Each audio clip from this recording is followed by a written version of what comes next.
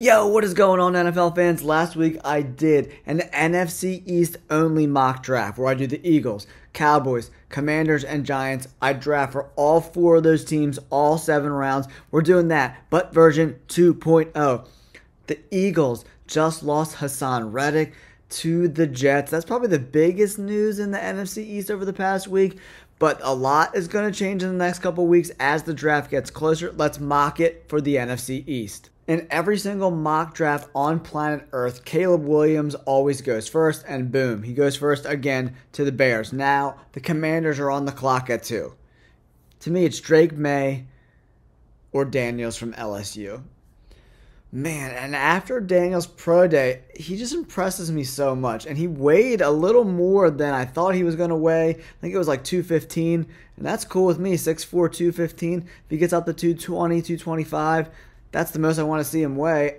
Daniels throws that beautiful deep ball, and I just love the way he fits in with Dan Quinn and new offensive coordinator Cliff Kingsbury, the former head coach of the Cardinals, where Kyler Murray was there. He worked with Patrick Mahomes in college. It makes too much sense.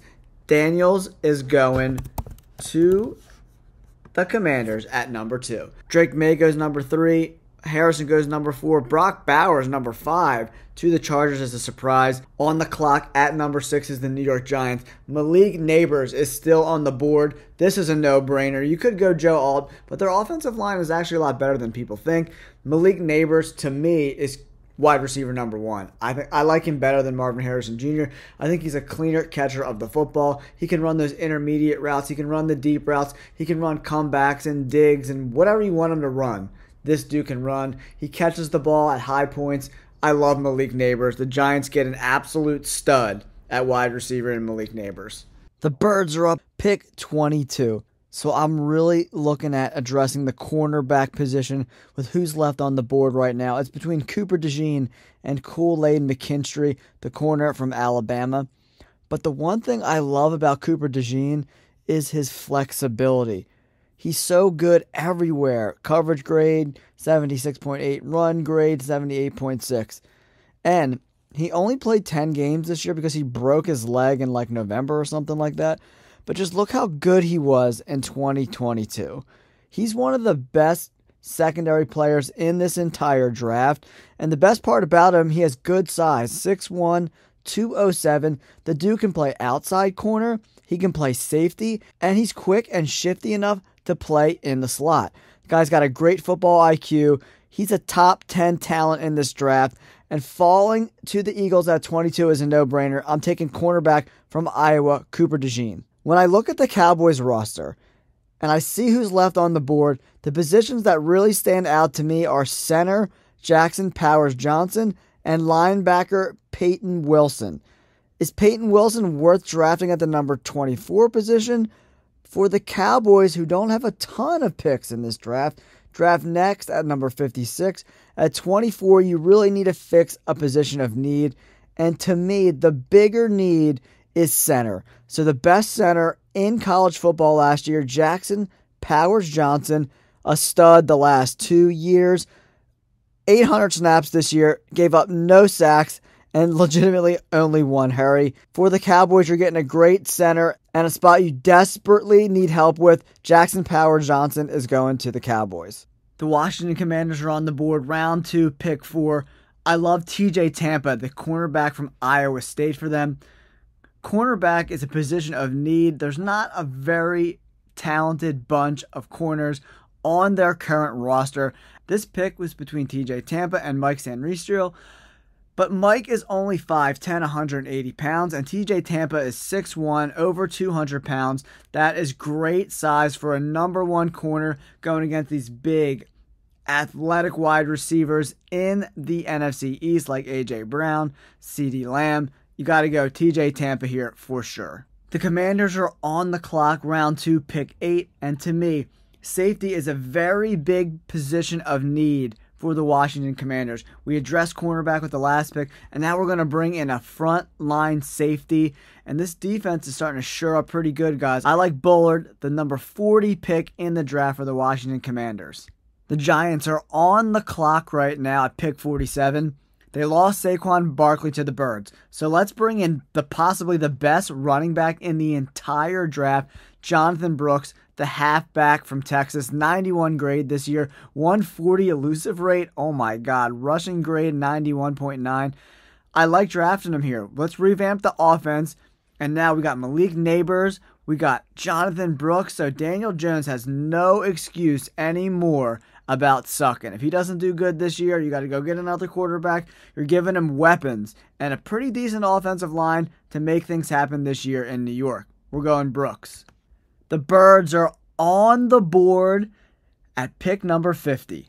So they pick at 50 and 53. There's a bunch of good receivers on the board still. I really want to draft Ricky Pearsall. But with Hassan Reddick being traded to the Jets, I want to get a little younger at the edge defender position. Idessa Isaac from Penn State had a really good year this year. 9 sacks, 400 snaps, 4 hits, 20 hurries. Pretty solid all around. Let's see what PFF has to say. If Isaac can pack on extra pounds for added strength and anchor ability while remaining adequately explosive, he has the handwork and pass rush profile to be a starter at the NFL level. He loves the club rip move and he uses it consistently to turn the corner and get around blockers. And this could be a good for the 3-4 defense if he moves to that outside linebacker position. I like Idessa Isaac, the edge defender from Penn State, to go to the Birds. Oh, nice. Ricky Pearsall is still on the board, so I'm doing it, guys. I think there's some depth later in the draft to address some offensive line concerns, but Ricky Pearsall is, without a doubt, the best route runner in this entire wide receiver draft class. I love Ricky. Getting him at pick 53. He's got crazy good hands. Dude, I love this pick for the Birds. The Cowboys are up round 2, pick 24, and the Cowboys are looking pretty thin at the linebacker position. And one of my favorite linebackers left on the board is Edgerrin Cooper from Texas A&M, 90 grade this year. He's great everywhere. Pass rush, coverage, run defense. He's one of the best linebackers in the draft. He might actually be my favorite linebacker. Pure linebacker. I love Edgerrin Cooper. He's got solid size, 6'3", 230. He's only 22. I love him for the Cowboys. And as an Eagles fan, I hate it. But Edgerrin Cooper is the truth, and the Cowboys should draft him if he's available with that second-round pick. The Commanders got Jaden Daniels, their quarterback. We drafted a corner with the last pick. Let's give him a big-time weapon who's compared to DK Metcalf. Xavier Legette.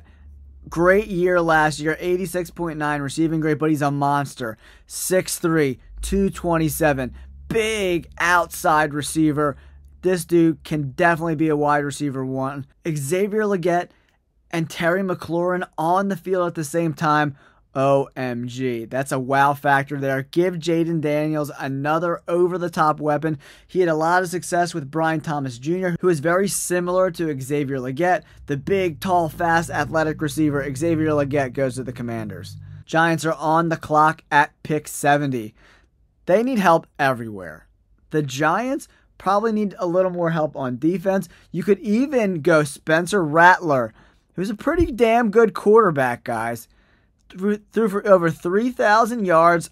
I think this might be a really interesting pick for the Giants, right? This is kind of a Daniel Jones insurance policy. If he sucks again, I mean, Spencer Rattler got a great deep grade, 6'1", 217. He has a mature game with fundamentals and pocket presence, in addition to good accuracy, and he's really good out of structure. I love this pick for the Giants, man. You get a decent quarterback in round 3 with the potential to be a starter in the NFL. Spencer Rattler is my guy in the 3rd round for the Giants. The Commanders are up round 3, pick 14. As I'm looking through all the talent that is left in this draft, I want to find some offensive line help. And I scouted this guy earlier in the draft process, Mason McCormick, the guard from South Dakota State. The dude has played over 800 snaps every year in college, and he gave up no sacks in 832 offensive snaps this year. He's only given up 2 sacks in 3 college seasons. It's absolutely incredible. Run block grade 90, pass block grade 85.4. He's going to the Commanders. The Cowboys are on the clock in round 3, pick 24. And obviously that running back room is not the same with Tony Pollard leaving. So I want to bring in one of these running backs, guys. Jalen Wright, The running back from Tennessee, 7.4 yards per carry. Only 136 attempts, though, so I don't like that. It's not a huge sample size. But when the dude touches the ball, he's super dangerous. Blake Corum, very, very solid player. 258 carries, 1,245 yards. But that elusive rating of only 27 definitely concerns me. Let's check out Trey Benson from Florida State. 80 grades the last 2 years. Average almost 6 yards a carry on 156 attempts this year. Elusive rating 106.4.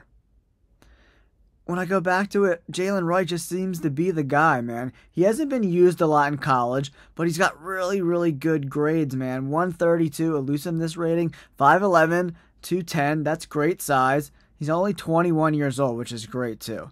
He's an NFL caliber back. Jalen Wright is going to the Cowboys. The Redskins are on the clock. Round 3, pick 37. They kind of traded away their whole defensive line last year at the end of the season, so we need some edge help, and that help comes from Xavier Thomas, the edge defender from Clemson. Very solid collegiate career, guys. He was hurt in 2022, but he bounced back in 2023, 74 overall grade, almost an 80 pass rush grade, amongst the top in his class. I like him. He's big, he's strong, 6'2", 255. He's got the speed on the outside to get to the quarterback. We're going edge defender Xavier Thomas from Clemson to go to the Commanders. The Giants are on the clock, round 4, pick 7. The Giants have one of the worst cornerback groups in the entire NFL. Their top 3 corners, none of them even rank in the top 100 on PFF. The top 3 guys are Brownlee, Hart, and Jones. After scouting them, I like Elijah Jones's game the best, man. 90-man coverage grade. Like I always say in most of my videos, cornerbacks can learn how to play in zone, but you can't learn how to be super athletic and cover man-to-man. They can't teach you those hip moves. They can't teach you that catch-up speed. They can't teach you those things. Man coverage grade, 91 almost. Oh my gosh, man. That's super good. He's got good size too, 6'2", 184. I love Elijah Jones, the cornerback from Boston College, going to the Giants. The Eagles are on the board again in the 4th round. And I have them taking Cooper Beebe, the guard from Kansas State. He's the most consistent guard I've seen fall this far in the draft in a very long time. 79.9 run block grade, 90 pass block grade. He's allowed 2 sacks in 3 years of college football. He's played over 900 snaps the past 2 seasons. I love him. Going to Jeff Stoutland U. He can play guard. He can play center. A great complementary piece to add to the cupboard of offensive linemen for the Philadelphia Eagles. All right, everybody. That wraps up our 4-round mock draft for the NFC East. The Commanders went Daniels with the number 2 pick. Neighbors went to the Giants at 6.